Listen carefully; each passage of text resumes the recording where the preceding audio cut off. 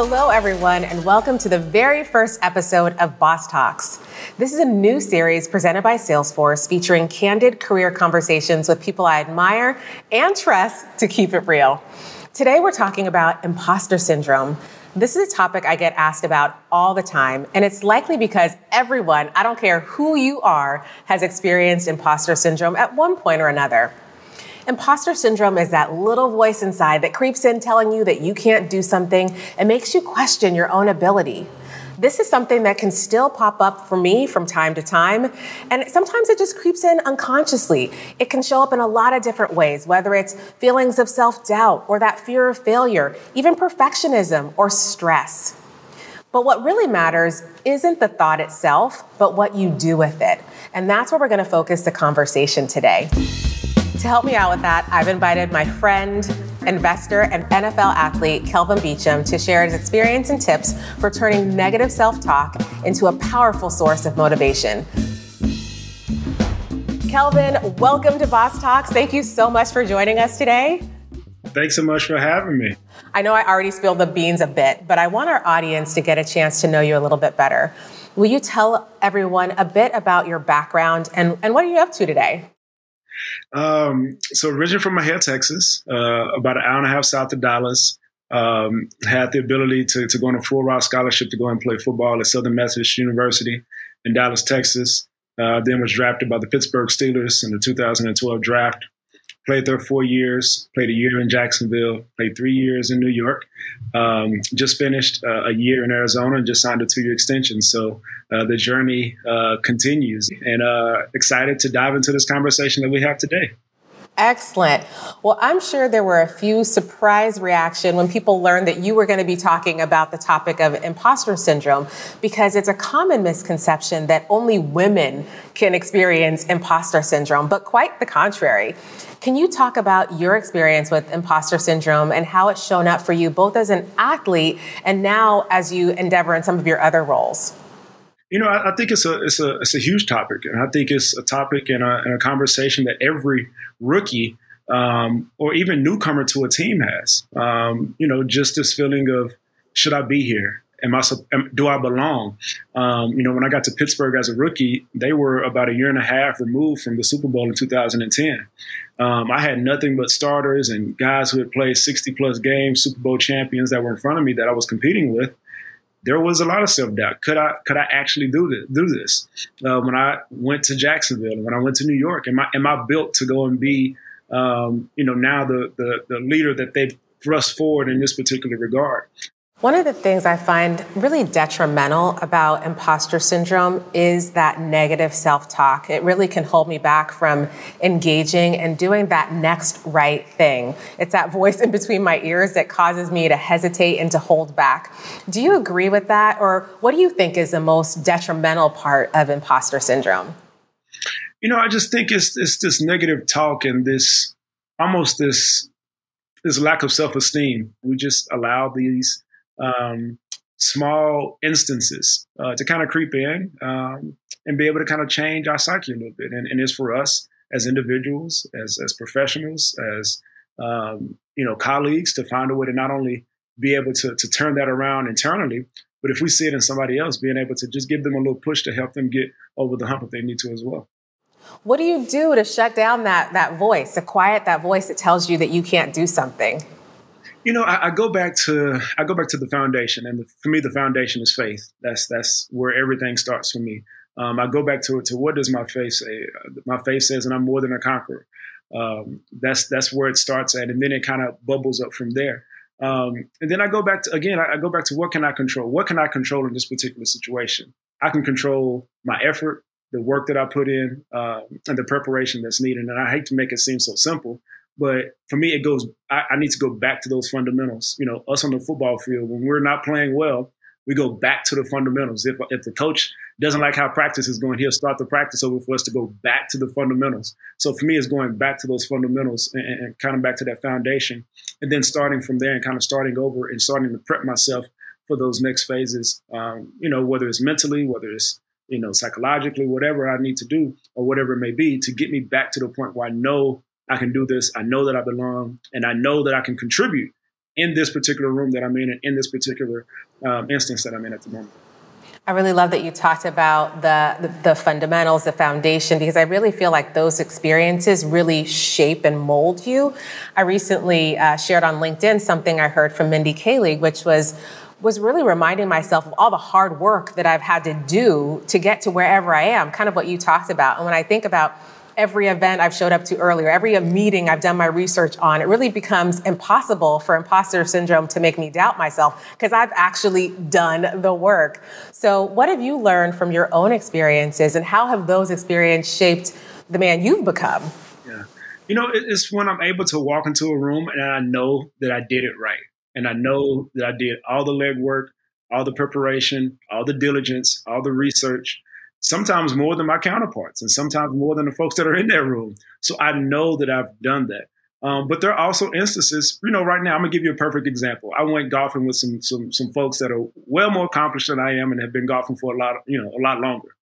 Imposter syndrome crept in during that moment. Should I be doing this? Should I be out here playing with these high quality individuals? But have I prepared? I've only started playing in 3 months. I've only been playing for 3 months. I've only been practicing for 3 months. I haven't put any, I'm a big person about bank accounts. I haven't put any social deposits into that game to warrant me saying that I'm prepared. But if there are instances where you're prepared, you've put in the time, you've put in the work, you put in the research and the diligence, you can walk in with your chest up, your head up, proud, and know that you can go in there and slay like you need to. I got daughters, so I want them to slay, because they're prepared. My daughter does these spelling tests. We work on them all week. I expect her when she comes home on Friday, she slayed that spelling test because she's came in there and went in there with confidence and prepared all week for it. You and I just want to switch the topic a little bit. You and I know we both share a passion for mentoring. For me, it's my way of paying forward what I've been so generously given by so many people. And I know you do the same for so many young people. Can you talk to us about what you're teaching them about imposter syndrome now that they can take with them into adulthood? Yeah. One of the biggest things that I tell my mentors is be who you are. Whatever that is, be you. Like, be you, be confidently you, be comfortable in your own skin. And I don't think we talk about just that particular topic enough. Be comfortable in the skin that God has given you and the mold and the person that you are right now. And the thing is in this society, we're pushed in all different types of ways. Social media is kind of changing the way people, especially young people, see themselves. Be who you are. And that will take you anywhere you want to go. Be authentic, be genuine, and be who you are, is what I continue to impart on my mentees. Do your mentors, the people who mentor you, do you talk to them about imposter syndrome and what to do to get over that?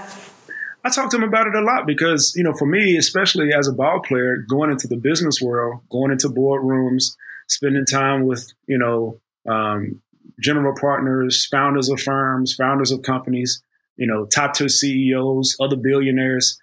This is not a world that I came from. I came from, working on cars and feeding cattle.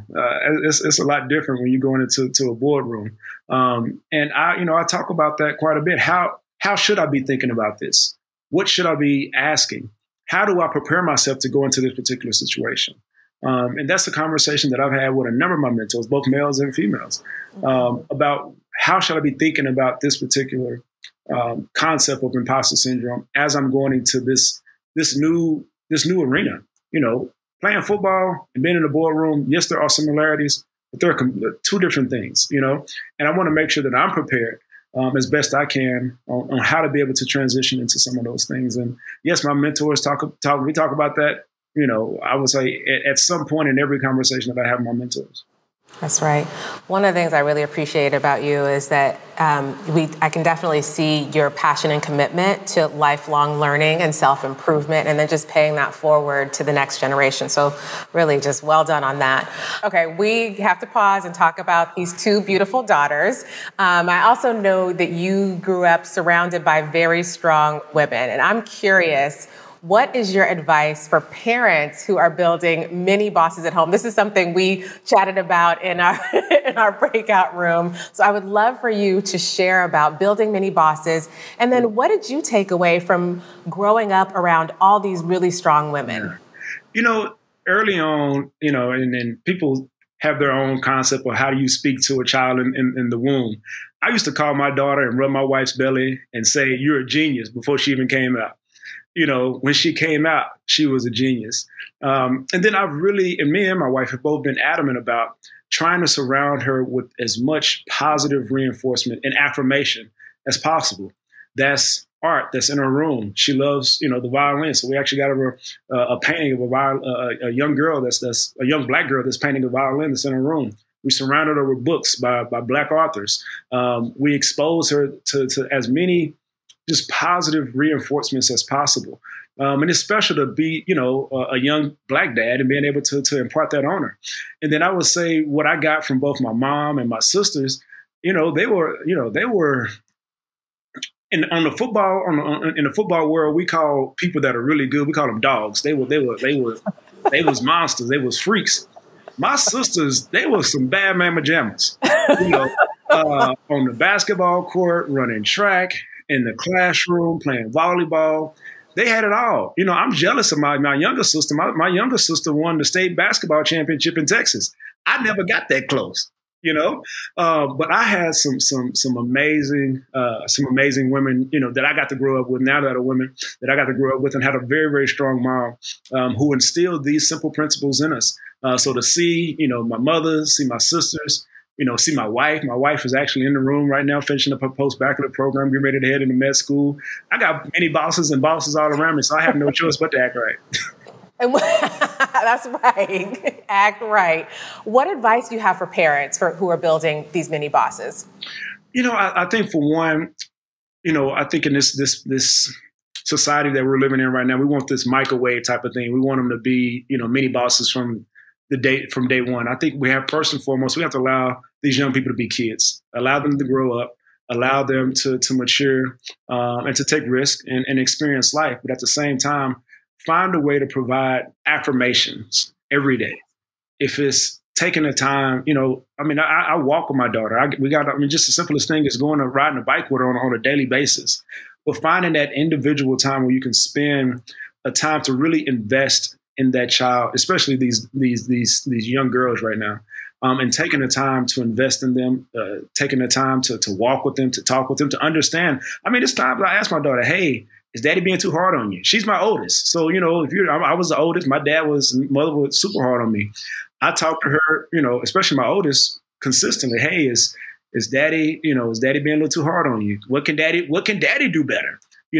So I think it's really taking that approach to really find a way to invest and be able to communicate. And I know it sounds simple, but really taking the time to invest, communicate, and just impart the knowledge that you have. And I'm still growing. I'm 30, 31. I'm still growing as a father. So it's still things that I'm learning.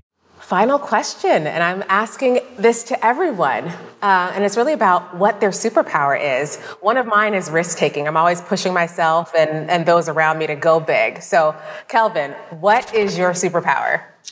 My superpower is such a hard question.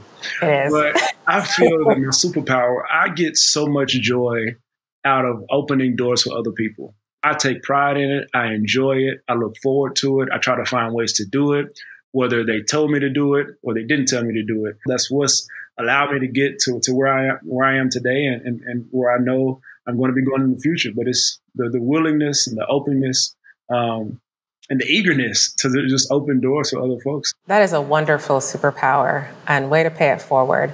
Well, Kelvin, thank you so much for joining us and sharing your experience. I know there are so many people tuning in who are going to benefit from this, including myself. So again, thank you so much for being here today. Anytime. Thanks so much for having me. Wow, what Kelvin said about imposter syndrome was so spot on, and I'm sure we can all relate. In fact, I know you can relate because many of you sent in questions. So let's hear what you have to say. Hey, Ebony. I hate to admit this, but I have struggled with imposter syndrome throughout my entire career. When I first started, I thought that it was something that was there because naturally I was new and I still had a lot to learn and more experience to gain. But I've noticed that as my career has progressed, it's still there. While it's not quite as strong as it used to be, it's still something that I struggle with. And so my question for you is this something that you think that we just naturally, it's just a part of our career journey? Or do you think at some point, once you get more confidence, that it'll just naturally go away? I'd love to hear your thoughts. Well, first of all, hi, Nicole, and thank you so much for your question. First, I want to remind you that you are not alone. Everyone has experienced imposter syndrome at some point in their life. And while I can't promise you that it completely disappears one day, there are ways to quiet it so it becomes less distracting. I truly believe that the reason you're still experiencing imposter syndrome despite growing in your career is due to just that growth and your willingness to take big risks. And there's always a little bit of fear that comes in when you try new things. So let's try reframing it as a good thing. I'll also add that something that really works for me is reminding myself that I'm in my role for a reason. I have a right to be in the room. I have done the work and people want to hear my point of view. And that really helps me shut down that imposter syndrome. Hi, Ebony. Thank you for taking our questions today. I wanted to ask about when you are on a team and you're in a team meeting and you get those butterflies in your stomach because you're getting super excited about the topic, but then you have a lot of questions. Sometimes they're questions that you feel you're probably the only one that has those questions and they might feel a little bit silly, but you need to ask that question in order to do your best work. How do you get over that fear of sounding silly and asking something that everybody else likely knows in the room and just be a boss like you are? Well, hey, Bossy, thank you for the question. And honestly, my advice is just to ask the question. Here's what I find. Just because everyone in the room is nodding their heads quietly or not raising their hands doesn't mean that they actually understand what's going on. Even when people are familiar with the subject matter, it's never a bad thing to dive deeper or to hear the question from a different perspective. So to get over your butterfly feeling, I suggest maybe writing your question down so that when you get called on, you feel really prepared, confident, and grounded in your response. Thank you so much for sending in your questions, and please keep them coming. We'll take a few each episode, so be sure to add your questions in the comments on our LinkedIn page or send me a tweet at Ebony Beckwith using hashtag BossTalks. I really hope you all enjoyed today's conversation. To continue building valuable skills for your career, head over to Trailhead, Salesforce's free online learning platform that helps anyone skill up for in-demand jobs in the Salesforce ecosystem. With that, I'm Ebony Beckwith. Thank you for tuning in to Boss Talks. See you all next time.